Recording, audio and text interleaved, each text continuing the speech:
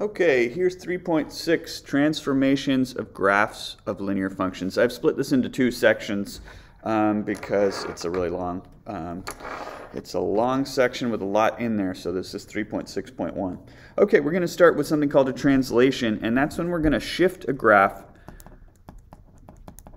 horizontally, which means left and right. So, if I've got a line that I'm shifting left and right, we'll do something like this, right? Or you can shift it up and down, which would look something like that, right? So it's just moving something left, right, up and down, up or down, but not turning it or shrinking it or anything like that. Okay, so, all right. For a horizontal translation, so that means we're shifting a graph left or right, we're going to add or subtract to the input of a function, okay? So if you look at these examples, the input's what goes inside of the parentheses when we're working in function notation. So the x plus 7 is going to move things left or right, and so is the x minus 7, okay? And when we go x plus 7, it's actually going to shift the graph to the left. And when we go x minus 7, it's going to shift it to the right. That might be a little bit counterintuitive. You might think, oh, adding, I'll go to the right, subtracting, I'll go to the left, but that's not the case. It doesn't work out like that. Okay, so let's look at this one. So this says f of x is graphed. I've got this straight line that's graphed, and I'm going to find f of x plus 2. All right, so I'm thinking, okay, something's added to the input. So I know I've got a horizontal movement, so that means this line's going to move left or right. And then if you look up here, when we're adding something, we're moving left. So this means we're going to move everything 2 units to the left. This is going to shift everything to left. So I'm going to take these 2 points and move those 2 units to the left. So that point shifts over there. This point, 1, 2, is going to shift over there. And then I'll draw my line from there. It's a little...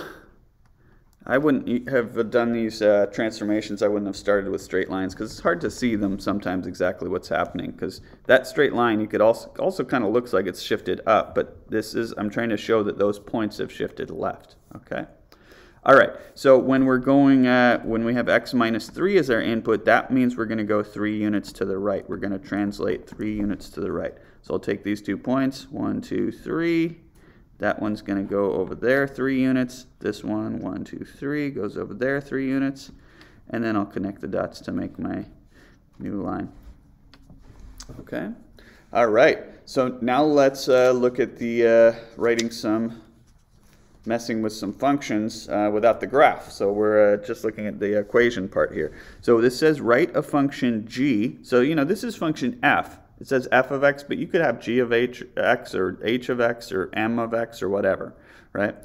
We just use f the most often, but okay, so we're going to write a different function g, that is a translation of f of x 5 units to the right, okay? So looking up above, when we went right, here we had f of x minus 3.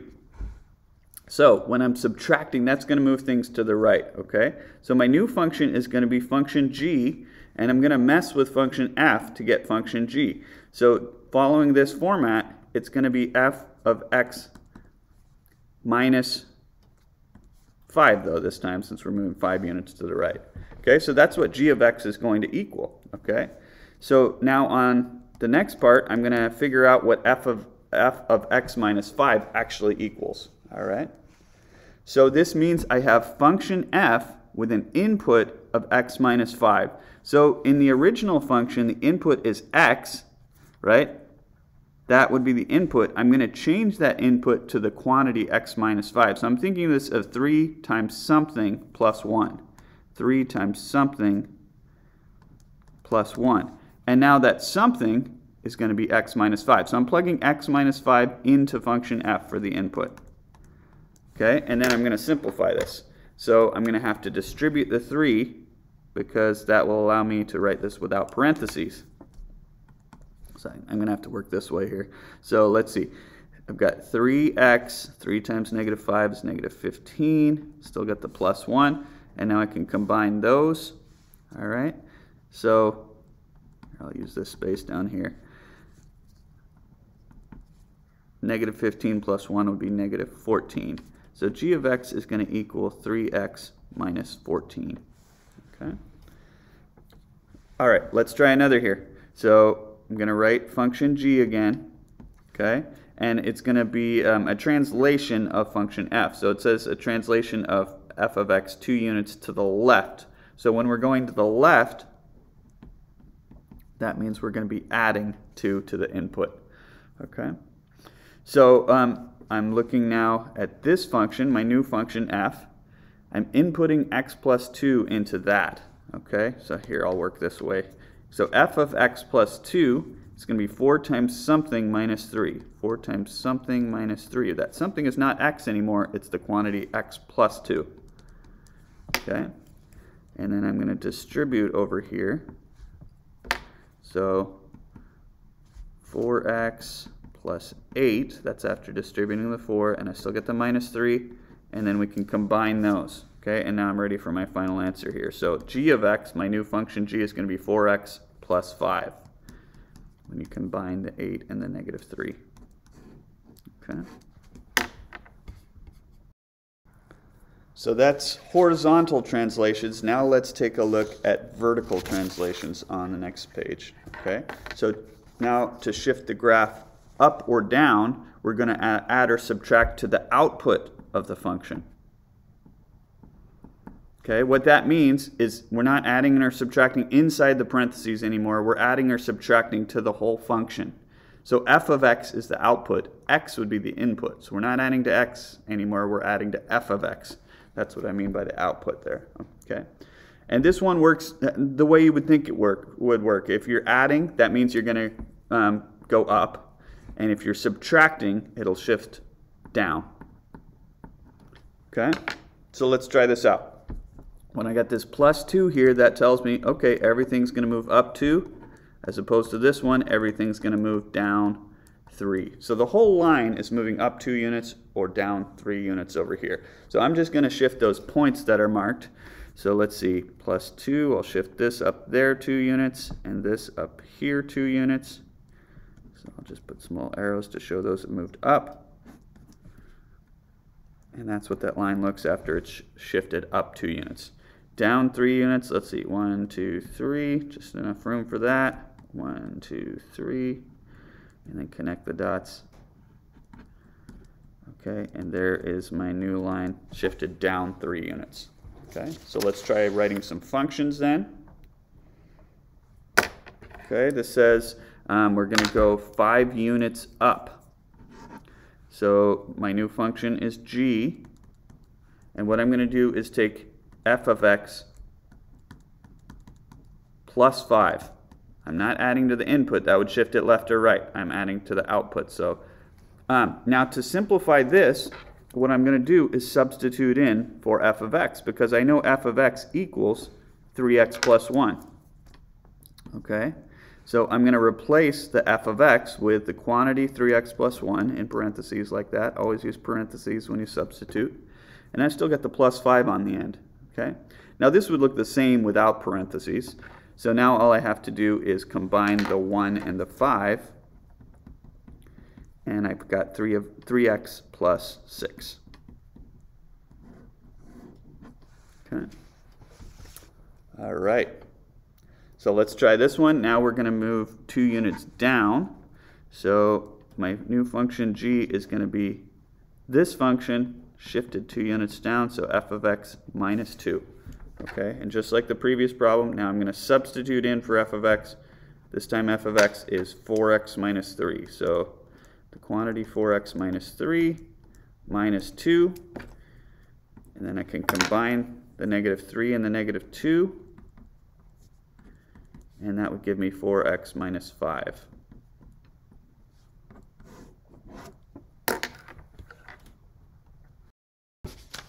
Okay, so that's translations when we're sliding things left, right, up, or down. Let's look at some reflections. Okay, so a translation, you can think of this as flipping. It's flipping a line over some other line. So a transformation that flips a graph over a line called the line of reflection.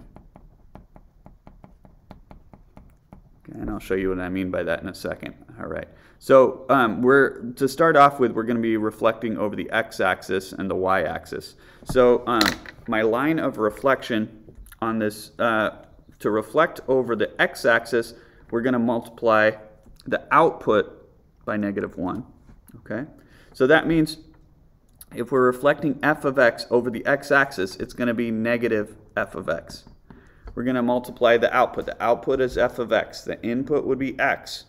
And if you multiply the input by -1, that's something different. That's going to be reflecting over the y-axis. We'll get to soon. But here over the x-axis, so I'm thinking, okay, my line of reflection, I'm going to be reflecting over the x-axis here because that's what this does.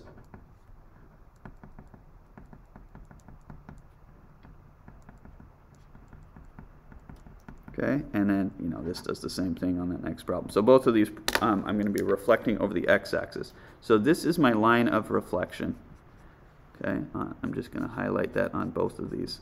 So that means that this line is going to get flipped over that. So if you imagine that this rotates 180 degrees, that means this line is going to flip something like that.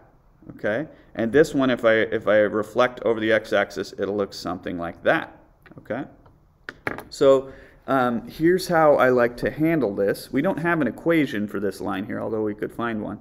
We're just going to do this graphically to start with. So choose a point that's on the line. Here I've got 2 points marked already. So I'm just going to reflect these points over the x-axis first. So what I'm thinking, if I folded this paper in half over this dotted line, and this was wet paint that I had that point in, it would leave a mark up here, okay?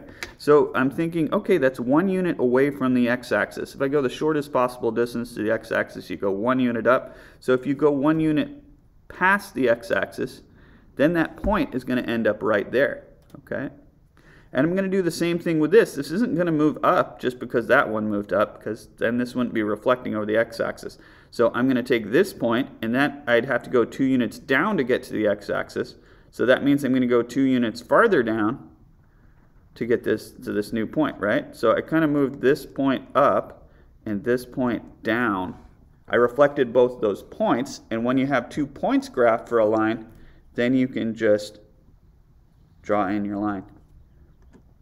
Okay, and that's what the new function is going to look like. So this would be negative f of x that I just graphed here. Okay. So hopefully you can visualize that see how that's reflecting over the x-axis. All right, let's try it again on this one. So this I can see, hey, this point's 1 unit below the x-axis. So if I go 1 unit above, there's that point reflected. This one's 2 units above. So I'm going to go 2 units below the x-axis. So now I've reflected both those points. And I just draw in the line. And there we go. And there's negative f of x. Okay. All right, let's look at the equation side of things. So reflecting over the x-axis, this says write a function g. Okay, so here's function g. And we're going to reflect f of x over the x-axis. So this is going to be negative f of x. That means it's the opposite of f of x, okay? So like we were doing on the last page, now I'm going to do some substitution. I'm going to substitute in for f of x. F of x is equivalent to 3x plus 1. But here's where you have to be careful. If you just write this, that's actually incorrect because you always want to use parentheses when you substitute. So where I have the f of x, I want to use parentheses, and that's super important because that means I'm taking the opposite of both of those terms. It's not just going to be negative 3x plus 1, it's the opposite of the quantity 3x plus 1. I have to take the opposite of both of these terms. So I need to distribute the negative. You can think of that as a negative 1 out there, and I would be multiplying both terms by negative 1.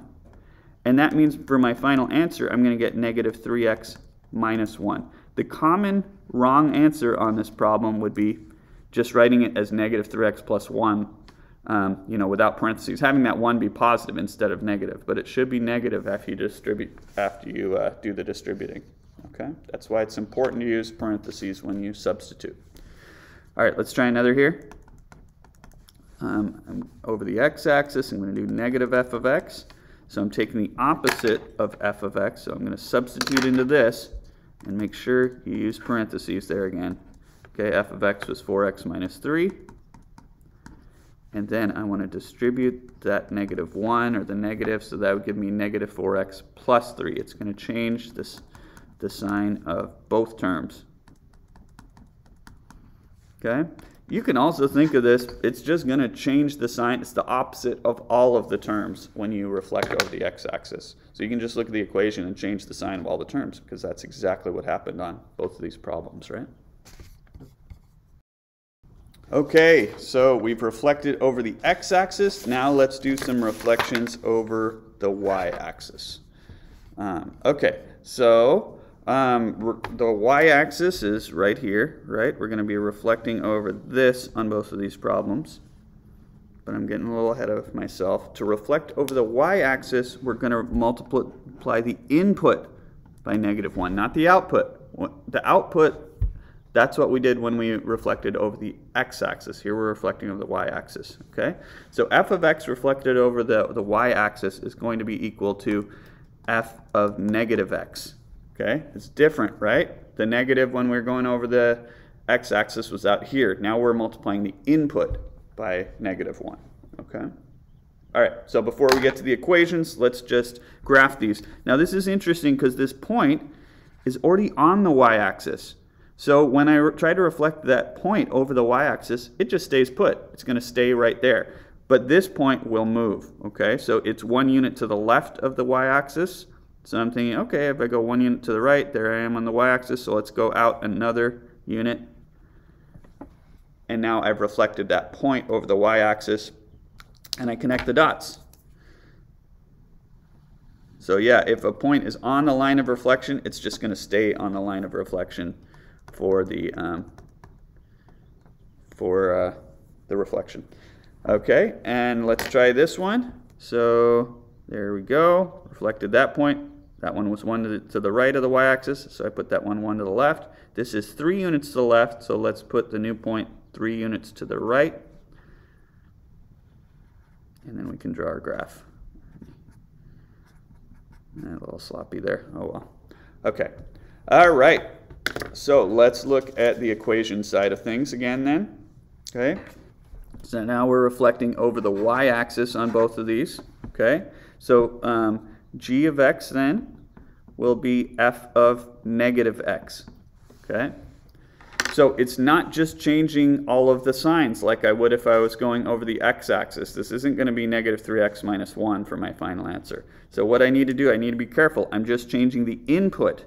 So I'm looking at function f, and the input in the original function is x. So I'm going to replace that x with negative x, okay? So I'm thinking of this as 3 times something plus 1. So I'm actually going to write that. It's 3 times something plus 1. The something is my new input, which is negative x. Okay, and then I'm going to simplify this. So all there is to do here is the multiplication. 3 times negative x would be negative 3x. So the 1 does not change signs there. Okay. All right, let's try it again. So there's 2 parts of this that's tricky. You have to know how to deal with function notation, and then you have to remember the difference between what you do reflecting over the x-axis and the y-axis. Okay, so f of negative x.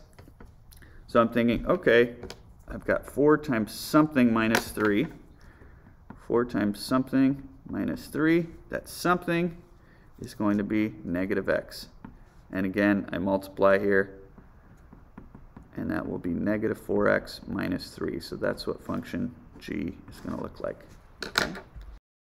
Okay, in part 2, we will look at stretches and shrinks. Okay, all right, but that's it for this video.